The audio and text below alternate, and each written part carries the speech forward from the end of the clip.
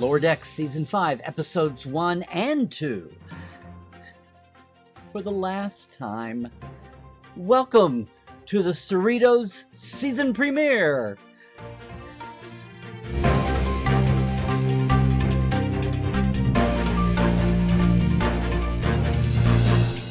Hey, it is Dr. Trek, Larry Nemecek, coming at you here from the heart of Trekland and letting the dust settle just a bit on all the new Trek headlines.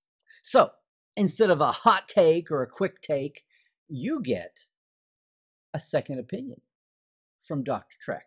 Hey, I have been writing, editing, interviewing, archiving, meeting, observing, commentating, dot connecting, and yeah, fanning Star Trek for a while now. And I just want to say, hey, dos Deckies, cinco de Treco. Okay, sorry. Hey, listen, finally though, we are back with some new, fresh second opinions. Mainly because we're finally back with some new, fresh Trek. You know, it seems like ages since, Disco ended? And even more so because usually Lower Decks had always premiered a week or two after Trek Vegas in August. So it's felt even more. But here we are. Our fresh Treks are rationed now. And that's partly due to this 2-episode Tendi arc, right, that opens the season.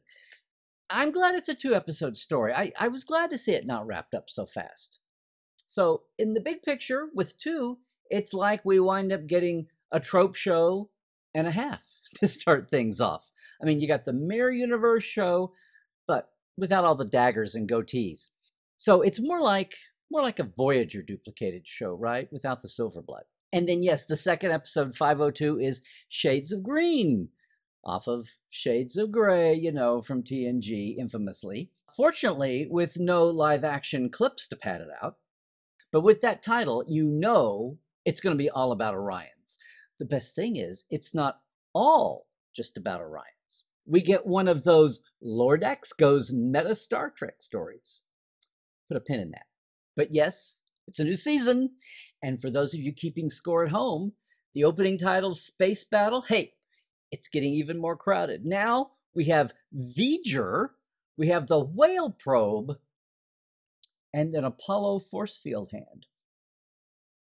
So as we dive in, we're doing 2 episodes at once here. So kudos right off the bat for episode 1 for Dos Cerritos. First of all, to writer Aaron Burdett. For one thing, it's not Mike McMahon himself writing the open episode. Right? Now, this is Aaron's second Lower Decks after he, among other things, invented Moopsie last season for I Have No Bones Yet I Must Flee. And he was a co-executive producer all last season, now bumped up to EP. Meanwhile, the director here is Megan Lloyd. She was a storyboard artist for seasons 2 and 3, and as we saw, got bumped up to directing. She did 3 last season, including I Have No Bones. And I'm betting she may likely, this may be the first of her 3 to direct this season. And then with 502 Shades of Green, the writer is Keith Fogelsong. Now, he had been a producer on live-action Bones, among his other credits.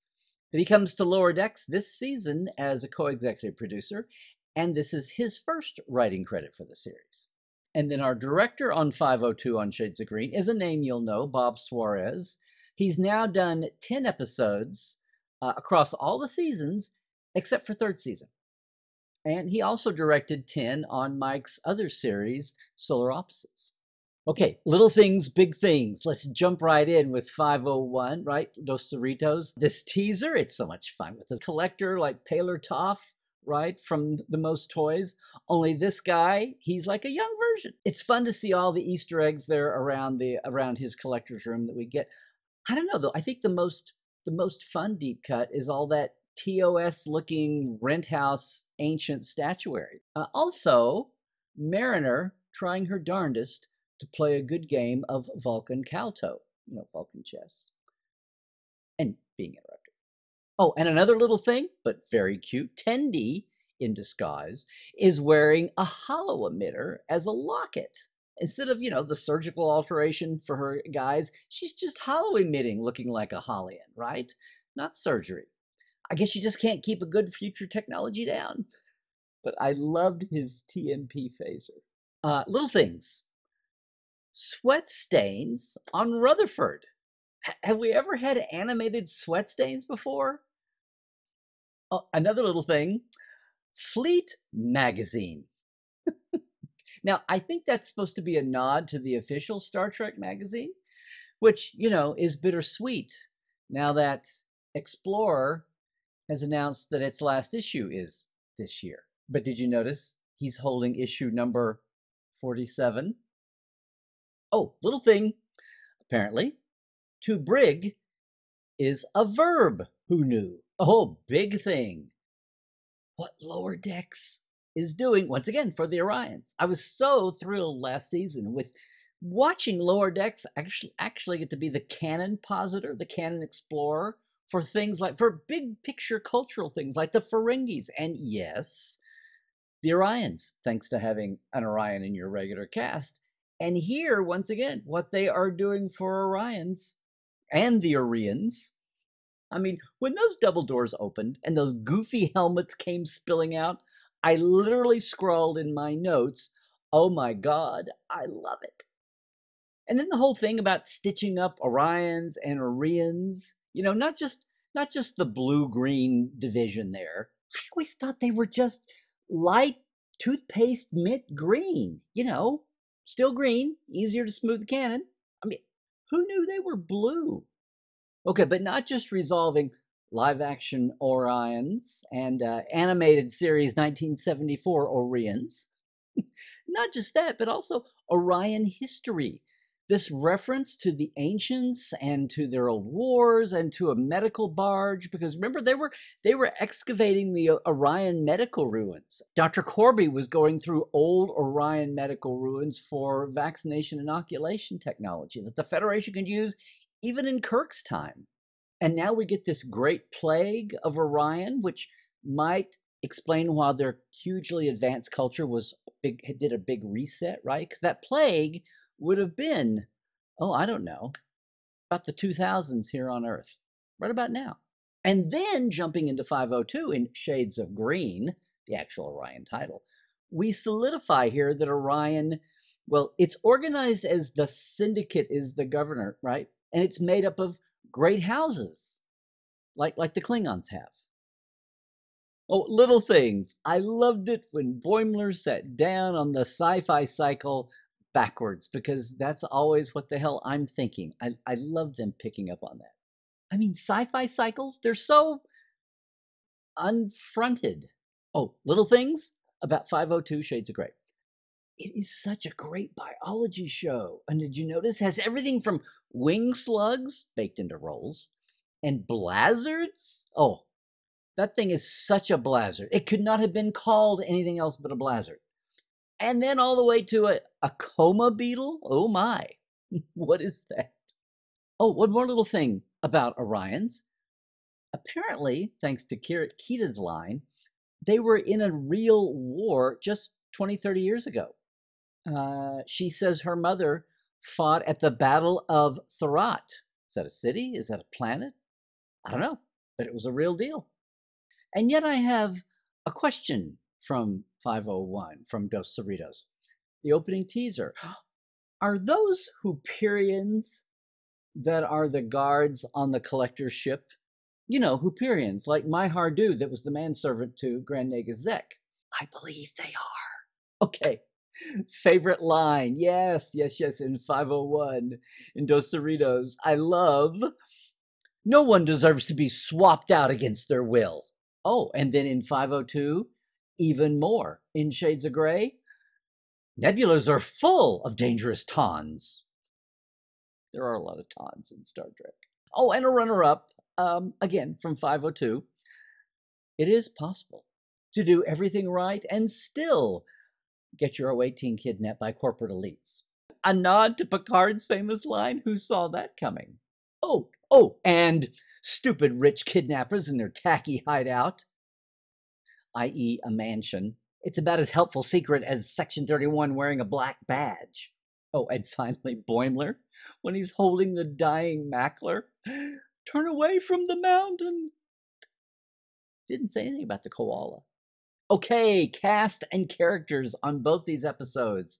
Hey, Eric Bauza's voice actor, he was the voice of Yorif, the Collector, right? Palertoft's people. He's voiced on both of the animated series and very short treks, too. In fact, he was the short Denobulan Barnus Frex over on Prodigy. And also, among the Interpresians on Prodigy, he was both Scott E. and Sul U. So, a real member of the Trek family, you should make him welcome. And then, oh my, this just goes on and on and on. Thanks to this mirror trope on 501, on Dos Cerritos. I mean, I love Shax's ponytail. I love King Billups, right? And the dragons. I mean, you had all the greatest hits of the Cerritos extras and the recurrings. And did you notice, just maybe to help with the sanity, the two-tone uniform colors? Everybody was slightly lighter or slightly darker for depending on your home universe, right? I don't know. Was that another meta Lower Decks move there to talk about why now the live action Lower Deckers on Strange New Worlds uniforms were darker reds than Born Learn Mariner's normal look in the animated? If it was genius. And then in 502, yes, we've established this Orion government. We have a pirate queen, and her name is Sabor. Is that like a green cross between the Ferengi Grand Nagus and the Klingon High Chancellor? It struck me that way. What's amazing is she was voiced by Oscar Montoya. Yeah.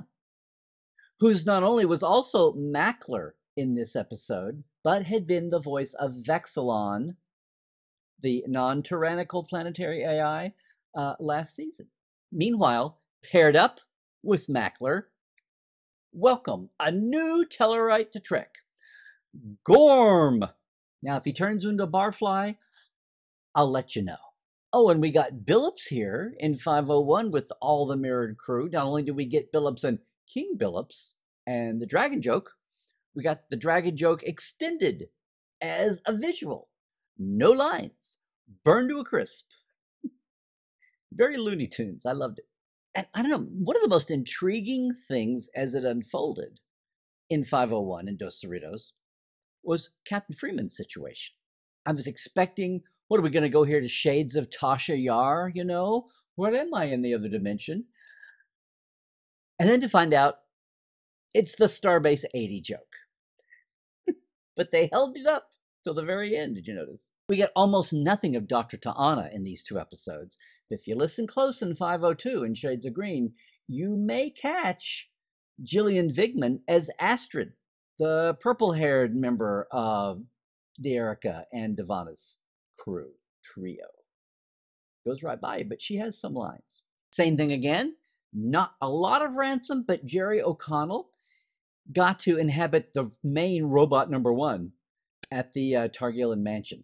And then Fred Tashator, with so little Shax to do in both these episodes, he at least gets to play the Orion captain, Kalevan, and then he's Devana's dad, Bert Tendi. Well, for one line. But at least he doesn't have to go get a pillaging job now. And then everybody's instant late favorite to Lynn, Gabrielle Ruiz here.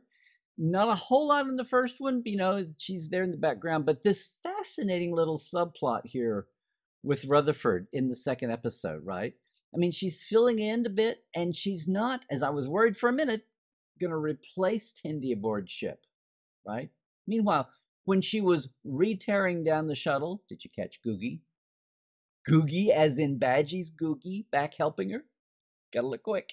So next up in the cast, we want to talk about Rutherford. And I almost think for both episodes, he rather flies under the radar here, especially in the Mirror Show, especially in Dos Cerritos. Because what you have to stop and think about if you let it sink in is it's the awareness of his counterpart, right? His Otherford. Love that. How did we not get that through 5 years until now? I don't know. But his awareness there of not realizing that Otherford has walled himself off from emotional attachment with all that extra tech. And that, did Rutherford actually realize here that he's missing Tendi and he's trying to kill himself with too much work to distract himself? I mean, we achingly get that self-awareness. And then, as if to underline that, then boom, in Shades of Green, we get the whole plot about how much he misses her when he throws a fit, when T'Lyn is fixing the poor little Junker Sequoia shuttle. And she, with all the empathy in the world you would not expect of a Vulcan, desabotages it. And then Bradward. Oh no, let's not forget Boimler's Bointers. I wonder if he came up with that on buffer time. Yeah. Or had he been reading old Enterprise logs and came across Leffler's rules? Or even Gibbs's rules? And even in episode 2, it's interesting to watch them gradually play this supervising the young ensigns bit. And we watch him develop through that, like last season. They've got to walk a fine line between playing that note once too many, as long as they can find different ways to develop it. And I know it's a comedy, I know it's comedy bits, but they're evolving the characters here bit by bit. And there's pathos and ethos going on, and sure, I got a kick out of it. Watching him contort with leadership responsibility. And then we come to Tendi. And in both of these episodes, especially 501, you really realize she's really stepping into that whole Trek caught between two cultures character, right? Like Spock, like Worf, like Quark and Rom even. She is a rebel among rebels. It's a nod to doing it both ways, or, you know, the best of both worlds, as it were. You're like, more plundering, less killing. Or her gentle, supportive mutiny, a mutiny. And then, of course, we've got Mariner. Wow. Captain Becky Freeman. Yeah, talk about the roads not taken in all ways. Because, you know, she has her academy mate, same age, who's a captain already, which just betrays how many years Mariner's been self-sabotaging herself, right? And then in 502, in Shades of Green, we get her self-blame at teasing Boimler and leading him astray with his ensign charges, just so she can remember and roleplay what it was like to gook around. And then she feels guilty about it, and I don't know. It all answers the question, exactly what does a maturing, yet still dramatically interesting Mariner need to look like? I'm expecting a lot more down this path this season. Well, and so here we are, last looks, 501 and 502. Yeah, I think my favorite part of Dos Cerritos was the arguing over the meta. Arguing over whose universe was really prime, whose universe was really better, right? I mean, it's like Will and Thomas Riker on steroids. That was funny. I can't believe they were able to mine that for a joke, but then again, it does what Lower Decks does best, which is take on a 20, 30, 40, 50-year-old Star Trek fan debate and not only make fun of it, but turn it into a story point. They've done that so often. So we have fun with that in 501. And then in 502, the big thing is, and it sounds radical to say this, but in the context of our storied and often puzzling post-scarcity 24th century, it's hysterical to have these allusions, you know, to everything from like a bank smelling worse than a veterinarian's office, right? Animal cages, and talk about elitist terrorists. I love that. I love that they turned that on. Wasn't expecting that in an episode titled Shades of Green. We slipped that in, so good on you, Mike and company. And then also at the same time, we have the solar sails crash. I mean, it was right up there with the Voyager timeless ice planet crash. Who saw that coming, you know? Or even in Drive. Or even with the races. Or much less DS9 and Explorers with the real solar sail craft. Really cool, really, really good way to pack in the tension. I'm just going to say, Basically, Lower Decks has picked up right where it left off. We're getting the tropey Star Trek meme shows that are they feel so familiar, and yet they're taking things at a kilted angle. And all the characters, as much as we could cram into 2 episodes, and there are at least 8 more episodes with these guys and gals. But all the characters are coming along. We're learning new things about them. And Lower Decks is still, in the case of the Orions and Orions, and even all the other planetary cultures here, giving up. I love the t-shirts for the campaign to, no cash allowed. Lower Decks is doing all the things that no one dreamed possible when it started. It's just bittersweet that we're starting the last season here. I can't wait for the 3rd episode. Can you? Oh, one more thing.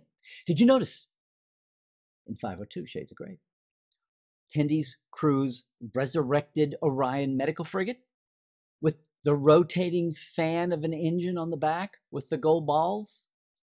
It was rotating slow. Speed it up. And you've got the original spy ship from Journey to Babel way back. All right. 2 episodes, one of my episodes. I think this is as good a place as any to sign off on this second opinion. Hey, but what did you think? Here's your chance. Comment below if you would, please. Like and subscribe. Boost the signal too while you're at it. Hey, I dare you to subscribe for some Star Trek sanity. Most of all, if you craved more Dr. Trek and our Trekland point of view, I invite you to go over and check out all of our Star Trek, websodes, our experiences, our live streams, the podcasts, and the Star Trek tours too, and our TeePublic shop.